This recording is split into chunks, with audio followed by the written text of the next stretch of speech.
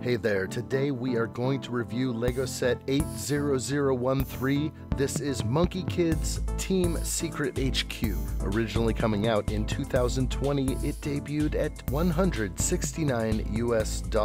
It has 1,959 pieces.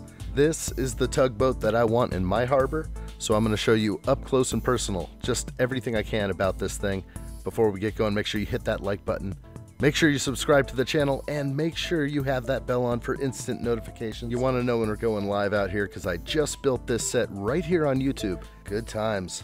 All right, well, let's get into this. This is Monkey Kids Team Secret HQ 80013, 1,959 pieces. And this was a very straightforward build. I had a great time building it. I did it over 2 days live streaming. It took me 11 hours to build it with the audience. Had a great time. Good times. Like to read all the comments if I can. Don't want to miss too much. Here's our figs. We got Sandy, Mo, Monkey Kid, May, Pigsy. We're just taking a quick look now and then we'll come back and review these figs later. General Ironclad, Grunt, Roar, Snort. And the details on this thing are everywhere. Everything is so fun. Everything is all here. All the details. They did really well. From the grab bars to the air intakes to the exhaust fans, horns, solar panels, garbage cans, you name it. There's so much on here, so much to take in, and that's the cool part about it. It instantly gives character to wherever you're gonna place it.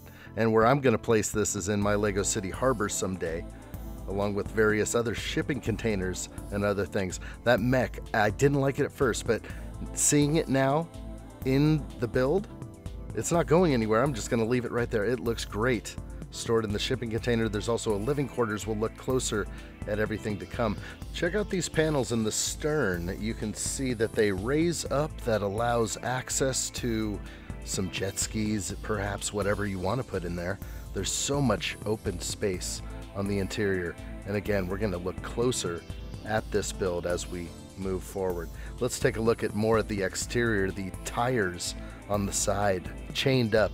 It looks perfect, just what a tugboat would have. It appears we have some provisions, possibly maybe some produce being grown on the upper deck above the container. These containers are tricked out on the inside, and boy, there's some really cool stuff going on here. We have the roof panels that come off like a modular building, revealing the interior of the ship. And the interior is very cool. There's a lot in there to look at.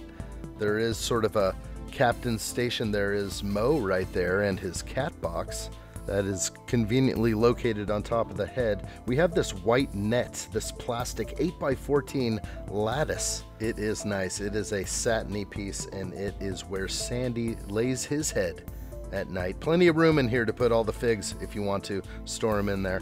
And that beautiful crab, oh, that's a nice one right there. Glad it came with this set. Lots of little goodies in here. We're going to look close and just take a look at everything we can. Love those red lanterns up on the DH Shipping Company sign. That's a huge sticker, 8x16, dark turquoise plaque up there. Wow, big tile. There's the head, male, female, Mo. There's his cat box right on top of it. So everything's looking cool in here.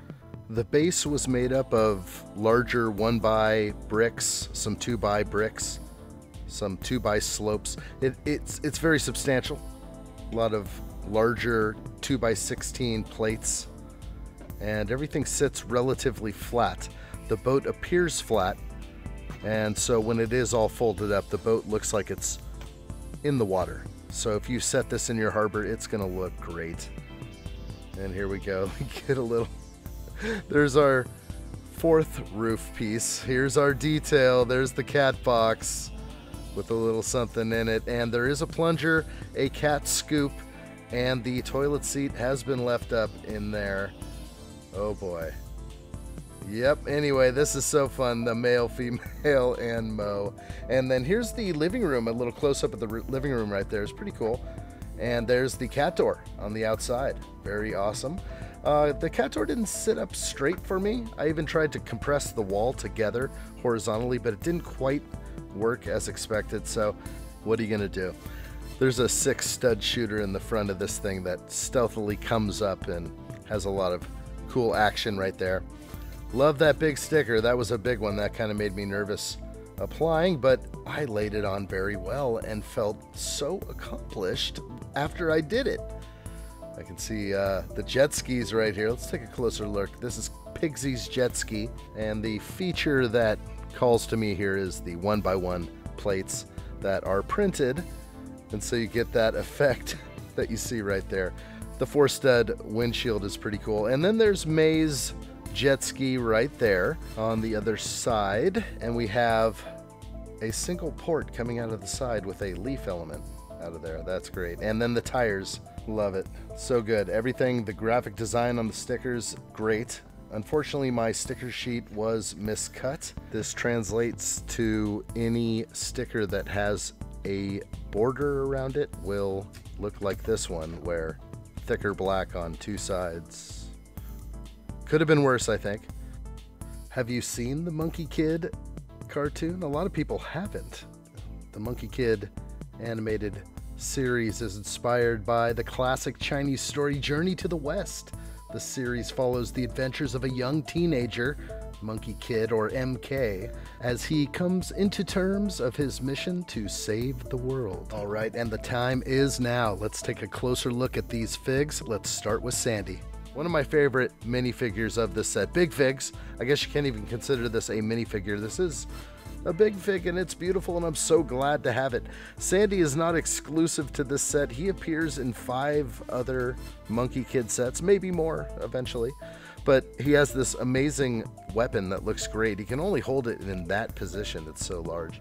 So I'm a fan of the Monkie Kid series, and Sandy is much larger than all the rest, and he does deserve a big fig. And this one is simple, but just right. Love the dark pink and orange, of course, with that light azure. I just love it. All right, and here we are onto Monkie Kid, and obviously a feature character. He has the printing on the side leg, the printing on the toes. He also has the printing on the belt line. This is a very good fig. This is a dual molded leg.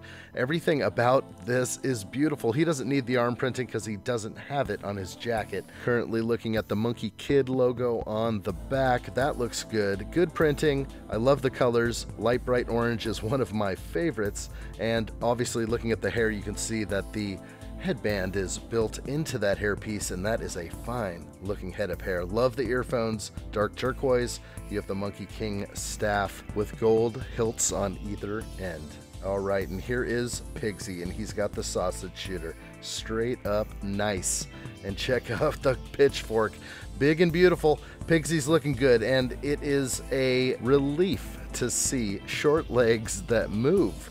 I'm kind of sick of seeing the ones that have no mobility, and it is really a big deal for me. So to see that, I just love it. Pigsy has the pink arms, so he's wearing the vest. On the back, he has the Pigsy's Noodle Establishment logo and the fork coming out of his back pocket.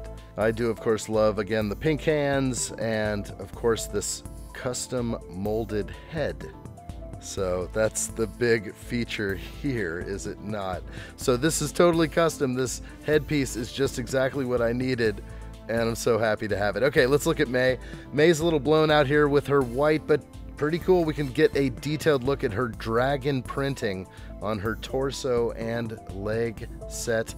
And the green hands, gotta love that. The gloves, perhaps. And again, the green printing in the black hair. I love the black hair piece. As I did show earlier, she does have a helmet that comes with this set, but I'm a big fan of seeing the hairpiece, so I'm gonna keep it this way. So I love the sword. Everything is very cool about that. And here's the back printing, the scales of the dragon. Looks good to me. I like this very much. I feel like when I get a non-licensed theme, sometimes I get a little higher quality coming out of the minifigure section, whether it's printed arms, side printings on legs, printings on hair pieces like on May. Maybe you get the extra cape for General Ironclad here. He's got a nice weapon, of course, with the flames coming out of his axe.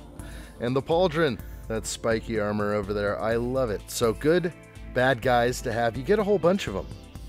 You get 4 bad guys in this set. That's kind of cool. If you're going to have a battle, you might as well have all the figs you need. This set wasn't very cheap, but this set has lots of detail. Happy with all I see. Cool back printing. General Ironclad is in a few other Monkey Kids sets, but he is intimidating. He has the dark bluish gray hands and horns. And as we move on and take a look at the next one here, this guy is unique. He has the jetpack. He is an Ironclad henchman, and he is similar to the other henchmen, the Bob, Grunt, Growl, Roar, and Snort. They're all the same, basically. But having a whole army of them is kind of cool. Army building is very easy with Monkey Kid. You always get a few extra henchmen. And so this particular minifigure is supposedly exclusive to the set, but you can make this guy out of the 2 other Ironclad henchmen. So not sure how it is very exclusive. Here's the other 2 guys. You can see again the pink horns, the pink arms.